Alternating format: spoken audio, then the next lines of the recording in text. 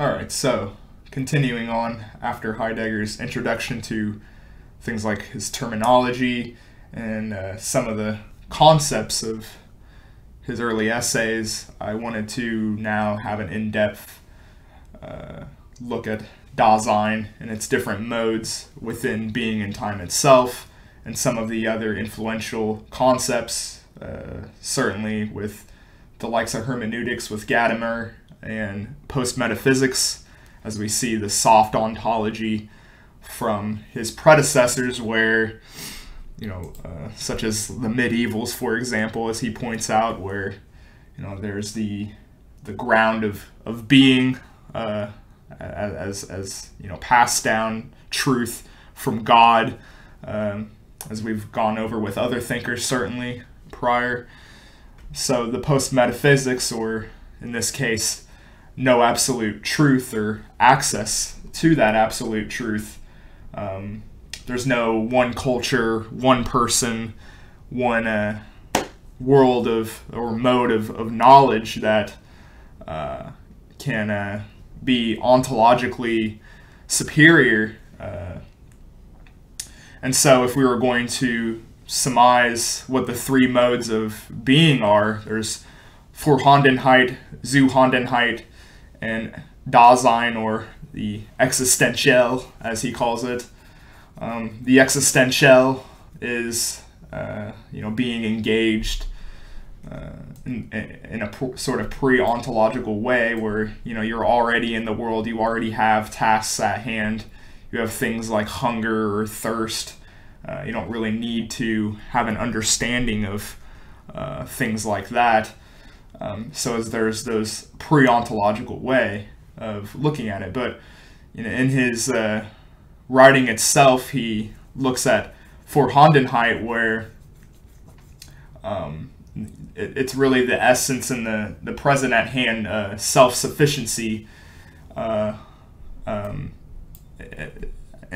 what I mean by that really is there's the the theoretical aspect, certainly with something like Plato, where there's these forms or being, if you will, that's sort of suspended away from the world itself, and you have this sort of access to these forms of knowledge, and it's disembodied from the world, and it's the realm of absolute subjects, reified as things.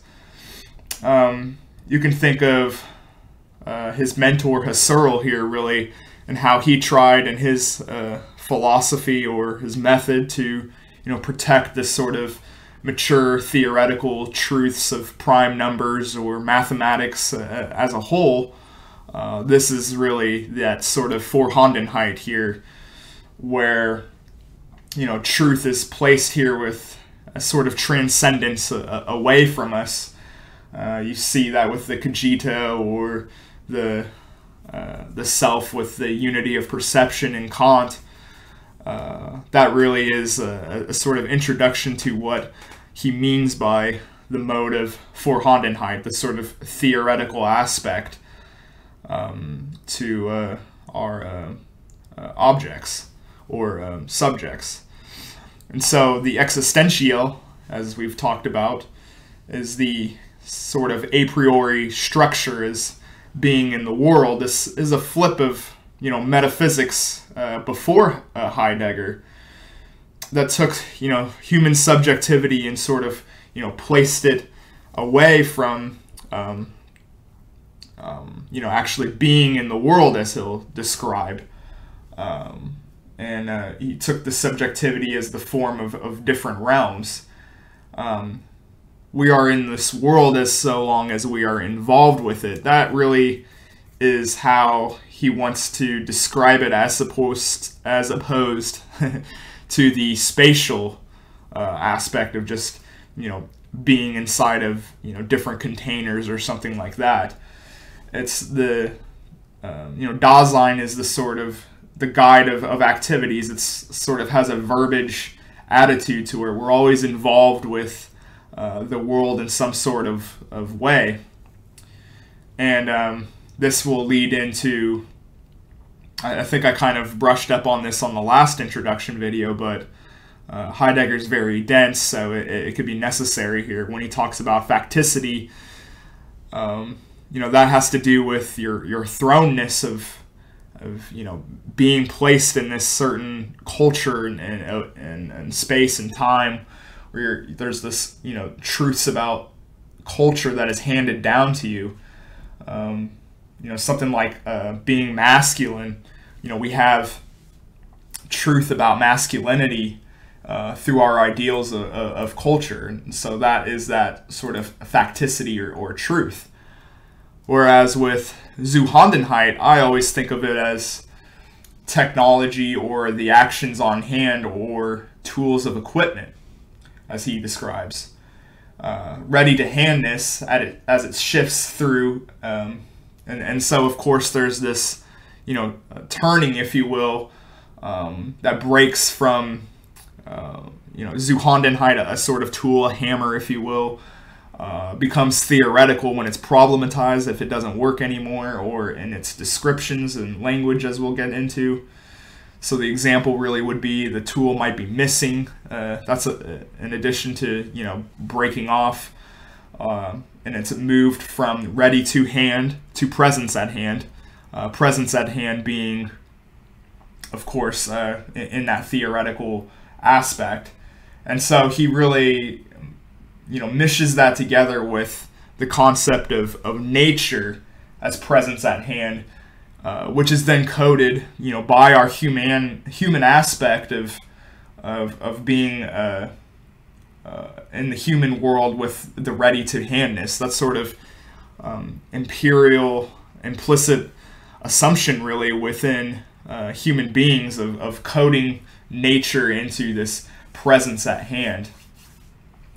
But I also wanted to, look at a very specific chapter in particular that I find very influential, which is the worldhood of the world. The world shows itself in its entities. You don't have a description of the world in and of itself to exhibit being of those entities in the world. So, you don't have a sort of totalizing aspect of what the world actually is. You have entities that have relation to each other that comprise our projection out of the world. And so he talks about substantiality.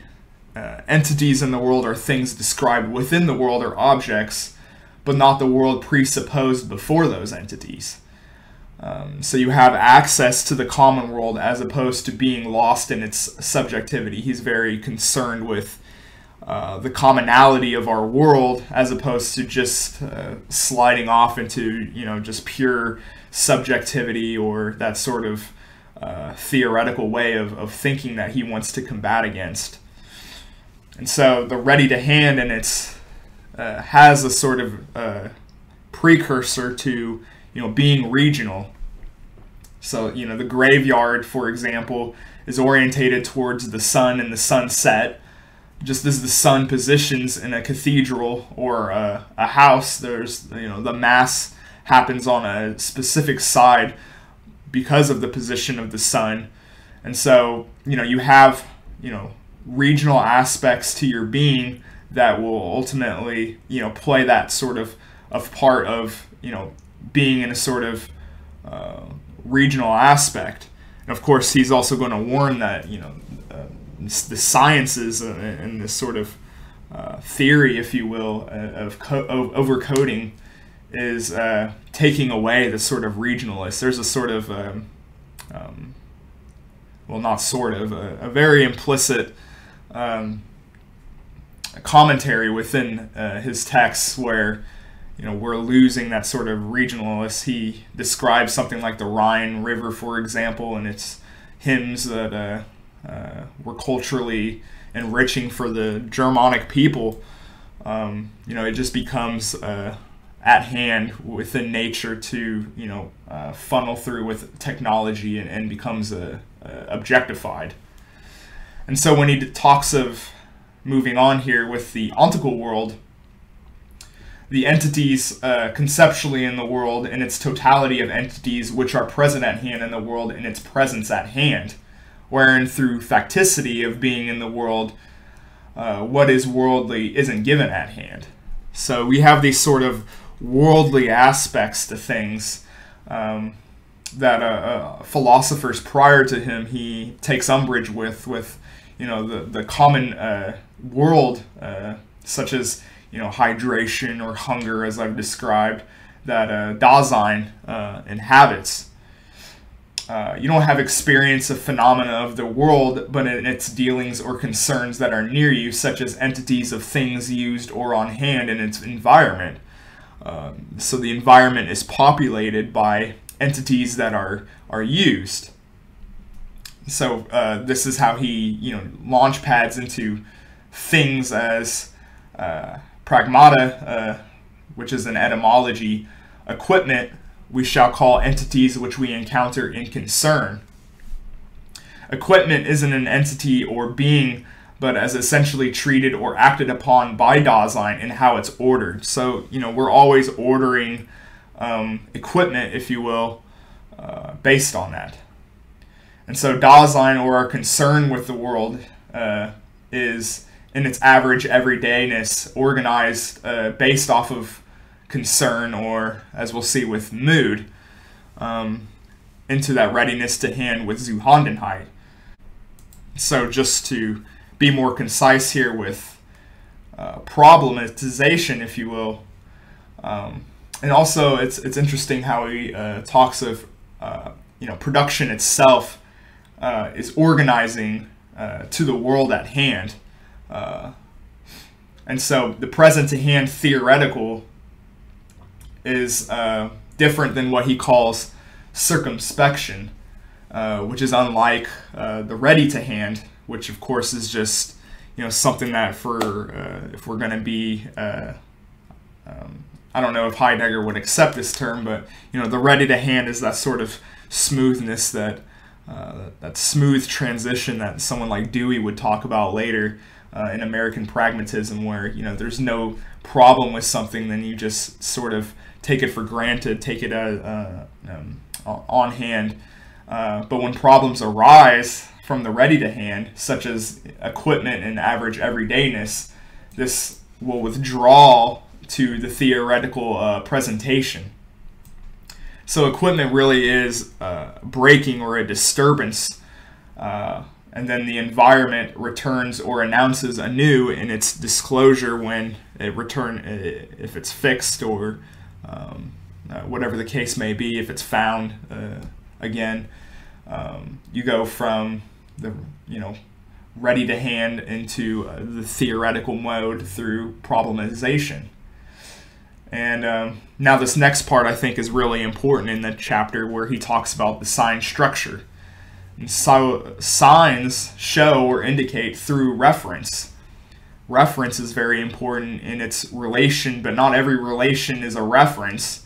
Among signs, as he describes, there are traces or residue or symptoms, as I talked about in the last video.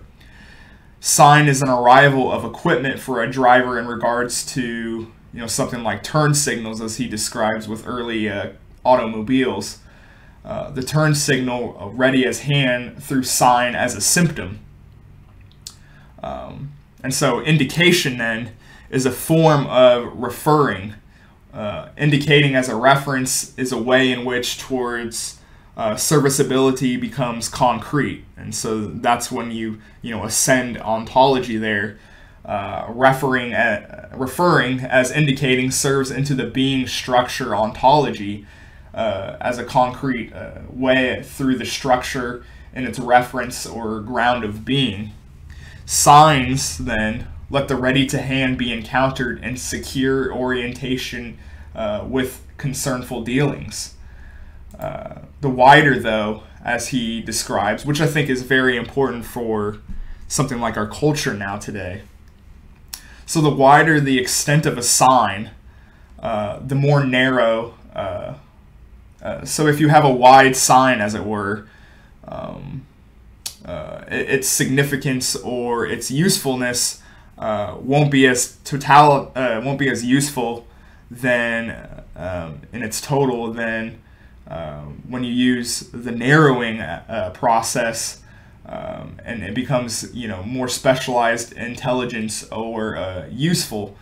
So having these overarching signs, as we see with the degradation of language today, where somehow things manage to be everything and nothing at the same time in our signs. These signs are depleting then, because you're not able to narrow down and actually use it in an intelligible or useful way. When you're using large encompassing signs. And so when he describes the environment, then the fundamental concerns I have toward a sign is something ontically ready to hand, which serves as equipment. The environment becomes accessible for circumspection. And so the ontological structure of reference at hand and the worldhood of the world.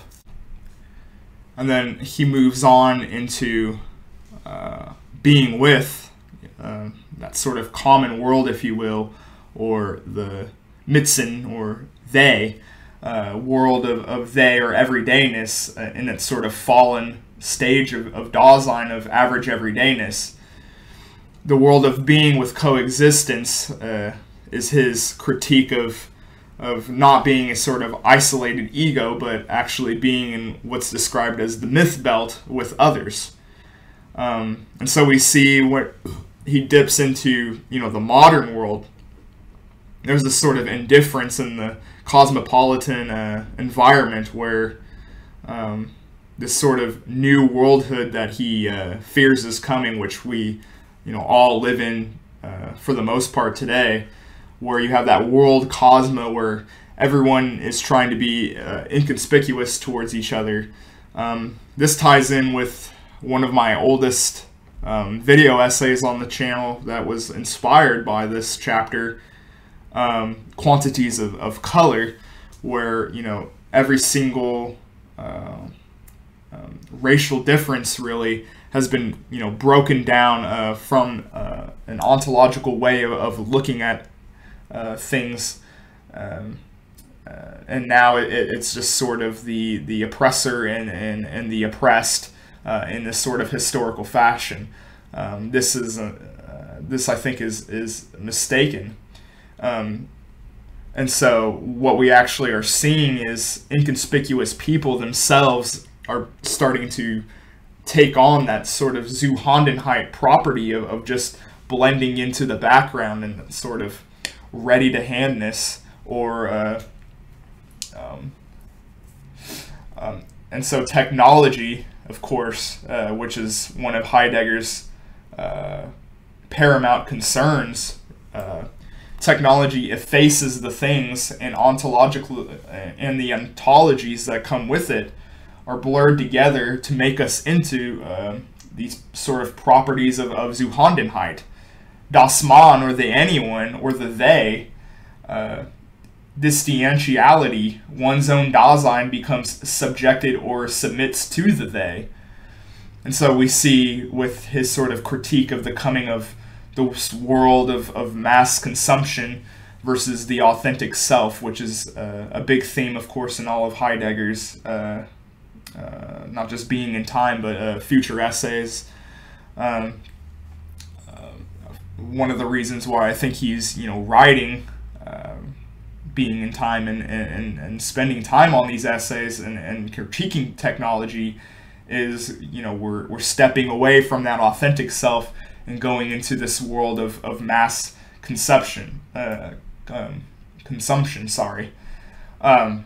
So one becomes a subject properly through, this difference of the average or the fallenness, trying to, go about finding your authentic self despite the idle chatter, despite all these cliches around you. There's that fearful aspect of just following along with the village instead of the path of the forest. And of course, for anyone who is interested in being a dissident, then this is inspirational for Ernst Jünger, who's going to write about the Forest Passage. And of course, Heidegger himself lived, sort of cabin side in the sort of black Germanic forest of where, your paths, they could be dark, they could be very fearful, but you still have to try to find your authentic self, because if you don't, this world of mass consumption isn't going to actually lead you to the sort of life you actually really want, and you'll be haunted by it, whether it's through anxiousness, which we see with modern man in particular, in this hypermodern world where cliches and the passing of fads and sort of social upheaval with regards to standing up for what you actually believe in. This will pick apart at your psyche, and we see with the crisis of mental health that just continues to get worse and worse, and we're turning to drugs and trying to just treat the sort of symptoms, but this is actually dealing with the disease itself. And so if we're going to then look at chapter 5, being in as such, understanding and the state of mind constitutes Dasein, being in the world. And so he's going to then shift to mood as the state of mind, which is departure, of course, from the likes of Husserl, who thought that the theoretical knowledge-seeking aspect was the understanding. But Heidegger here is going to focus on the attunement of mood to the world you are in, such as anxiety or dread. And so, your thoughts or your theoretical truths can be based off of your situation in the world. And that's really where he introduces that concept of Throwness or mood facticity, then into a certain place or time. And one uses language, or as he would describe later beyond this text, as the house of being, to construct those worlds from our moods, in particular traditions of facticity. And so Throwness, we are thrown into our destiny. There's definitely that sort of mythological aspect, who's actually throwing us.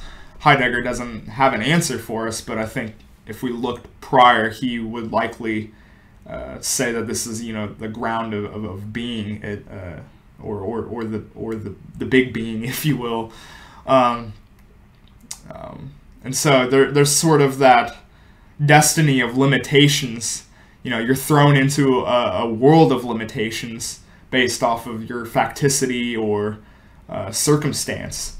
That sort of destiny of karma, and trying to deal with the task that Dasein puts forth to you.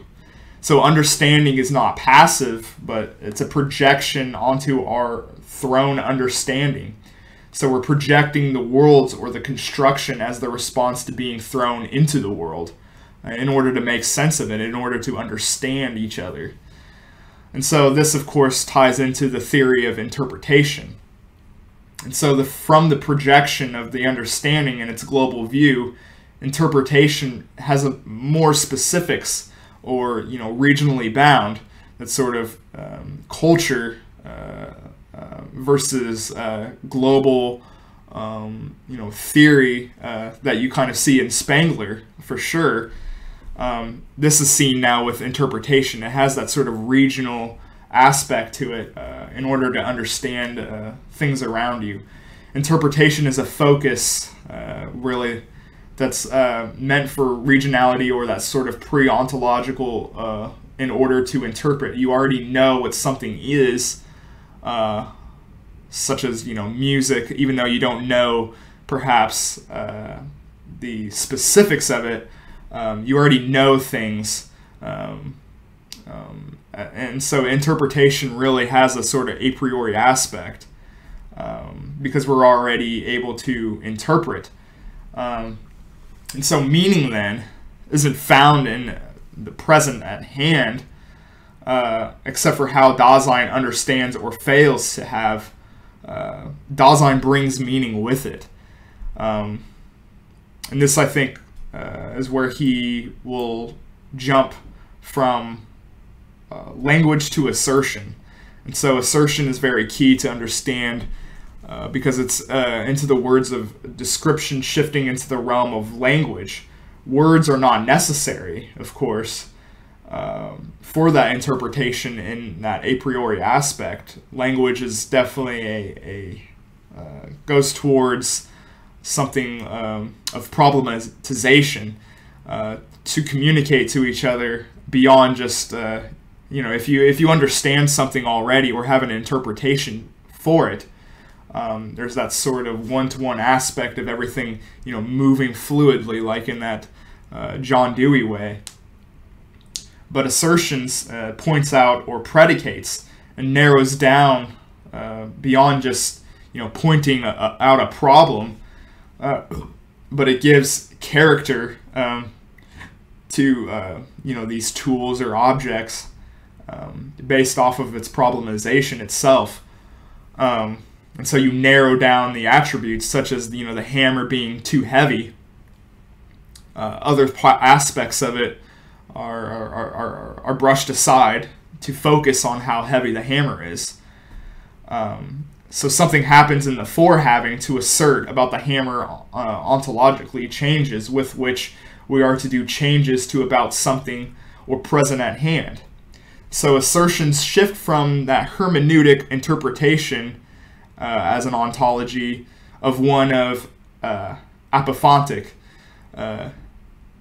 as it shifts to the realm of language. He doesn't have the full-fledged language theory and being and time itself that he will have later with something like the House of Being or something, but apophontic is his idea of the horizon of the or scheme of the past, present, and future at hand.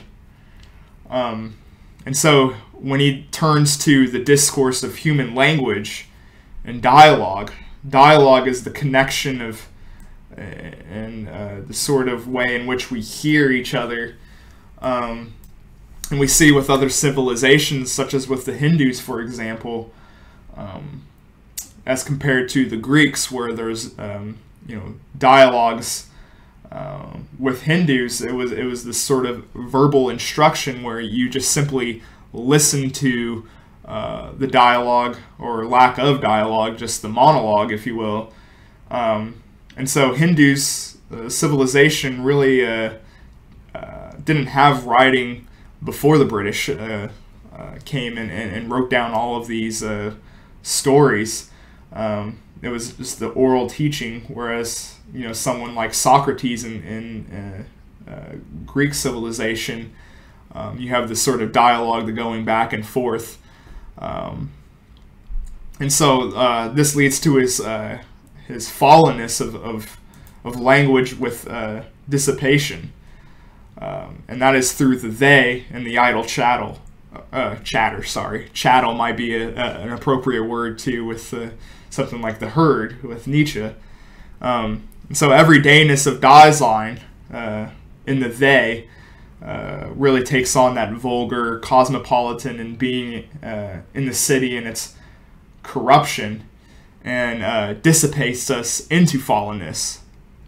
And so he also describes two other aspects of language, of curiosity, where you move, or the fallenness of language, if you will, where you move from the spectacle, the crowd and the trends that we talked about earlier, of everyday, idle life, and just moving on, what he describes as ambiguity, where you just have these sort of fashion trends where just simply being new, or trying to find the new, not because of the use of care as he would want, but it's just simply a stimulation of just moving from trend to trend, or trying to predict what the next trend will be.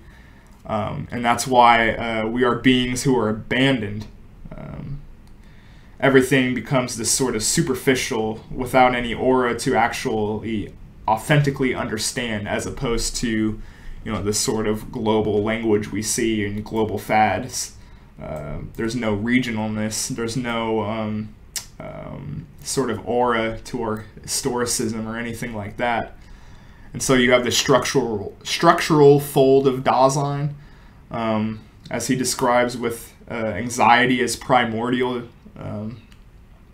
Dasein is disclosed anxiety, fear of being in the world as such, nowhere of not being specific. Anxiety, man is exposed like a shell, such as problems or psychological problems, and things controlling our ego, and we see this with possession and comic book villains. Modern man is in this state of anxiety because capital being is eluding us now. And so if we were to move to Dasein and its structure for being as care, the primary ontology of organization to the world, which is through emotion or mood based into the world, as opposed to the theoretical approach. And then I finally wanted to hone in as well on his idea of reality, which is rather interesting. Reality, of course, for Heidegger is just one mode of being compared to the others demonstrated prior. So it isn't privileged as, reality is this, it has this sort of ontology, but it's inadequate actually for Dasein. Consciousness or cognition isn't that sort of primary way of dealing with the tasks of average everydayness. Reality, as Heidegger would say, cannot be proven. Reality has an aspect of care to it. Care is the primary mode of orientation. It's not theoretical or problematic, making reality subordinate to Dasein as one mode of being amongst those others. And then if we were going to then turn to his problem of truth. And so this ties into his critique of Plato's forms, where truth is out there in another realm, or as Kant would describe it in the Western world, Kant says that truth is in our own minds, and then we use our minds to conform objects. Both in this way requires correspondence to each other in the unconcealing. But for Heidegger, truth is a quest of disclosure to the hidden realms through assertions to be probed into reality. And so when he talks about things like the clearing, you're setting properties towards the truth as you clear away to come about an understanding. This is, of course, very important to pin down when it comes to his influence of destruction. Wiping away the cliches, wiping away that sort of the fallenness, and actually trying to see the opening. This is for Derrida when he comes in. Deconstruction. He's trying to peel back the institutions or modernism, and this really highlights how, in that chapter particularly, you have the sort of end of hard ontology or metaphysics. But yeah, this is really to highlight all of the main concepts and ideas to really come out of Being in Time, and how it will influence the channel going forward with pretty much every thinker really from here on out. So I wanted to make sure that we were as thorough as we could be with Being in Time, since we're going to talk about the likes of Gadamer and hermeneutics and of course the sort of post-metaphysical age to come in postmodernism, as Heidegger is a direct descendant of postmodernism. So yeah, I hope you guys enjoyed this somewhat comprehensive video on most of the ideas within Being in Time itself, And I'd like to also perhaps do one more video on some of his essays to follow that were rather influential as well. As always, like, comment, and subscribe. Comments definitely help with the algorithm, so I'd appreciate that. But yeah, thanks for watching, and I'll see you guys for the next video.